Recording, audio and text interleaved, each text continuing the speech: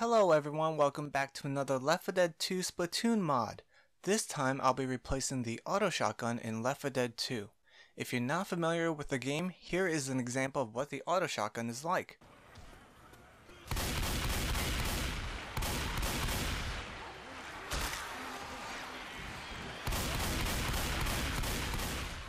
It shoots pretty darn fast. Now, what would make sense to replace the auto shotgun with from Splatoon? Is there a shotgun-like weapon from Splatoon that shoots really fast? You bet your butt there is! And it's one that you don't often come across because it's a rare weapon Mr. Grizz will randomly loan you in Salmon Run. It's the Grizzco Brella!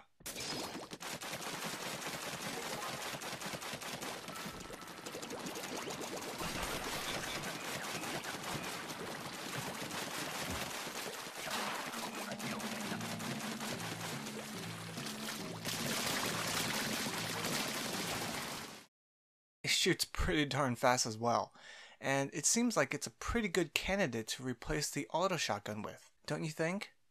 One of the great things about bringing the Splatoon weapons over to L4D2 is that it gives a different perspective or look at what it's like to use the weapon. So let's do that. Let's get a closer look at the weapon, something you can't do in Splatoon, and you can't play as Marie or any of the idols, but you can in this game.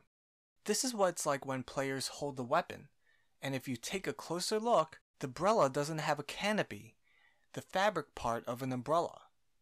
I mean, it did at one point, but it looks like it was removed and replaced with a car engine. A car engine! Or something like that. I mean, that's just insane. Oh man.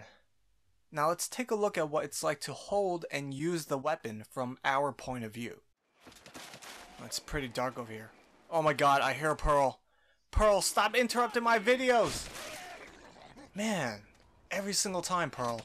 No, you cannot jump on my head. Oh my god, what was that? Why are there explosions everywhere?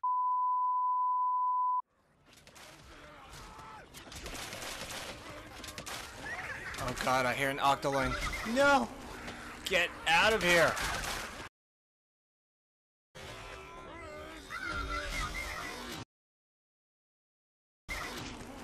Get out of here! Yeah, and as you can tell, I modified the sound as well, so it sounds exactly like it does in Splatoon 2. And man, the weapon looks really cool when you're able to see it from this perspective. Anyway, that's it for now. If you're wondering what the Rainmaker looks like in this game, and just how ginormous it really is, you can check out my previous video on my YouTube channel. And remember...